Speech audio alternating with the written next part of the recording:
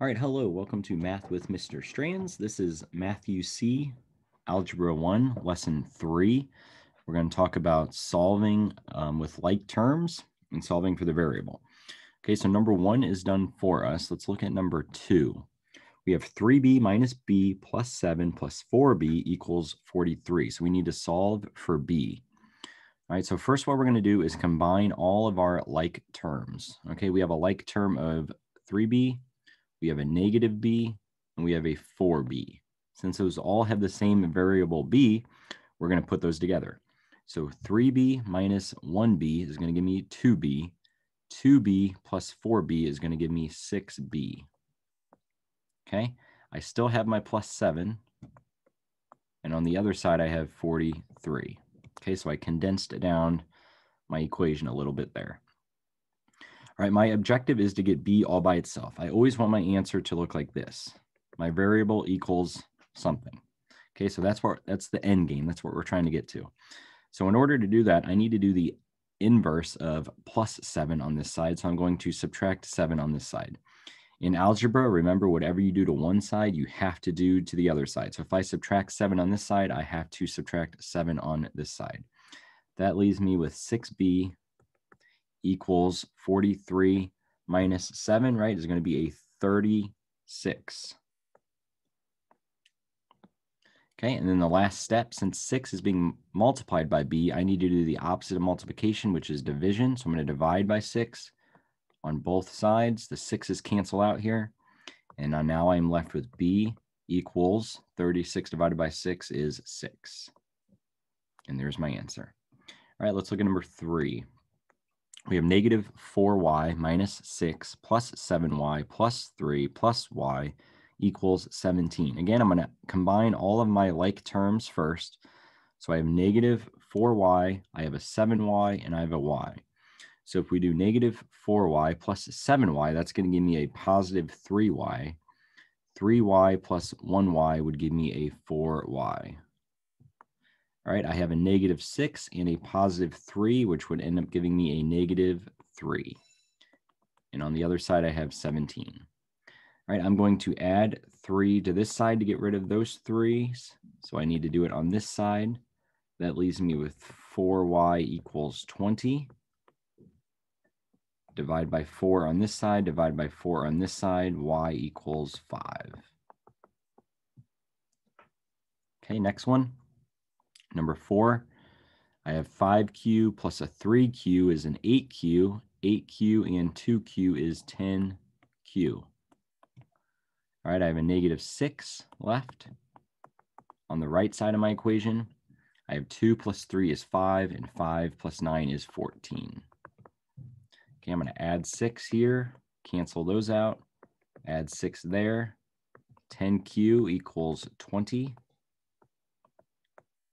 Okay, I'm going to divide by 10 on both sides, and q equals 2. All right, number 5.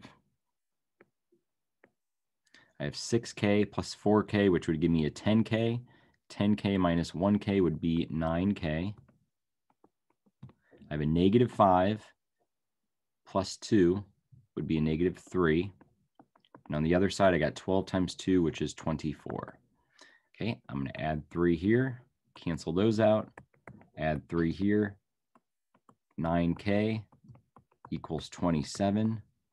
Divide by 9, k equals 3. Okay, number 6. 5c minus 2c would give me 3c. 3c minus 1c would give me 2c.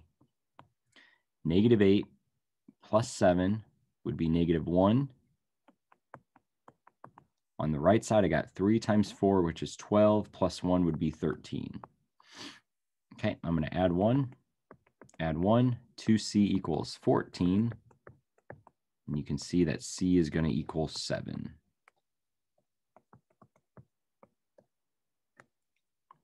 Okay.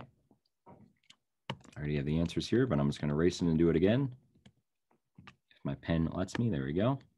Okay, so we got 4a plus 6 equals 2a plus 12. Okay, so now I have an a on each side of the equation. So I need to think, do I want to move that 2a over, or do I want to move the 4a over? I'm going to subtract the 2a from this side. Those cancel out, which means I have to do it from this side. I did it that way, so I still have a positive a left over. I still have 2a, positive 2a. I got plus 6, and I got 12 left. Okay, now I'm going to move over my 6. I got 2a equals 6, divided by 2, and a equals 3. All right, number 8, I'm going to erase this here. Okay, so 10b minus 2b is going to be an 8b. On the left side, I still have my positive 3 there. On the right side, I got 5b plus 21. Okay, again, I'm going to take the 5b and move that over. So I'm going to subtract that. Those go away. I'm going to do it over here. That leaves me with 3b plus 3 equals 21. Subtract 3 here, subtract 3 here. 3b equals 18. Divide by 3, and b equals 6. Okay. Going down to number 9. I forgot that I did these already, so I have the answer there, but I'm going to show you how to do it. Okay, 6c plus 3c on the left side is going to give me a positive 9c. And I got negative 8 left over. On the right side, I got 7c minus 2c, which is a 5c, and then I got plus 12. Okay, again, I'm going to move my 5c over. That leaves me with 4c minus 8 equals 12. Okay, once you get comfortable and you start seeing, you can kind of already visualize what the answer is going to be, which I already know the answer is going to be 5.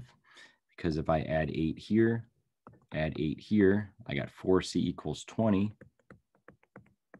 And you know 20 divided by 4 is going to give us 5. So once you get comfortable with these, you can actually start to see before you're even done with the problem what the answer is going to be.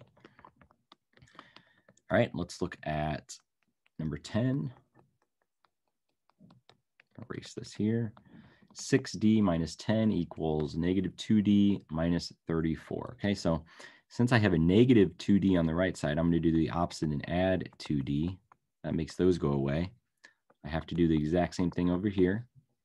So that's 8d minus 10 equals a negative 34. I'm going to add 10 since it's a negative 10. Those go away. I'm going to add 10 here. It's going to be 8d equals a negative 24. Divided by 8, divided by 8. D equals a negative 3. Okay, number 11.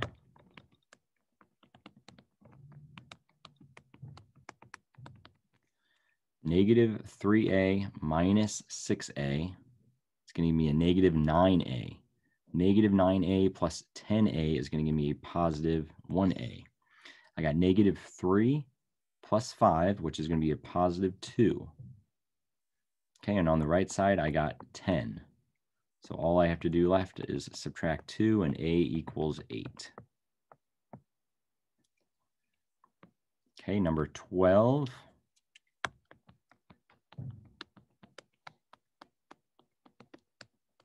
Okay, we got negative 5b minus 1b. That's going to be a negative 6b. Negative 6b plus 10b is going to be a positive 4b. I have 4 minus 7, which is a negative 3. And on the right side, I got 77. 7 times 11 is 77. Okay, I'm going to add 3 here, add 3 here. 4b equals 80. Divide by 4, divide by 4. And b equals 20. All right, 2 more to go. Number 13. Got negative 4r plus 7r is a positive 3r. 3 plus 5r is going to be 8r. And I got -3 left over. On the right side, I got 10 squared. So 10 times 10 is 100. 100 minus 7 is 93. I'm going to add 3 here. Okay, I'm going to add 3 here. I have 8r equals 96. And then just divide by 8. R equals 12.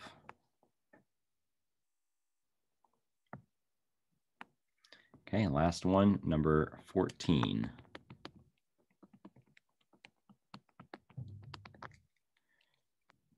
I got -7q plus a 5q. That's going to be a -2q. 8 minus 6 is a +2. On the right side, I got 3 times 5 is 15. 15 minus 7 is going to be 8. Okay, subtract 2 here. Those cancel out. Subtract 2 here. -2q equals 6. Divide this side by a -2, so they cancel out, which means I have to do this side by a -2. That's going to leave me with q equals a -3. All right, so there you go. That is Matthew C, Algebra 1, Lesson 3A. Just got to remember, just take it slow. There's no point in rushing through these. Just combine your like terms, do the opposite, and solve for the equation. I will see you next time.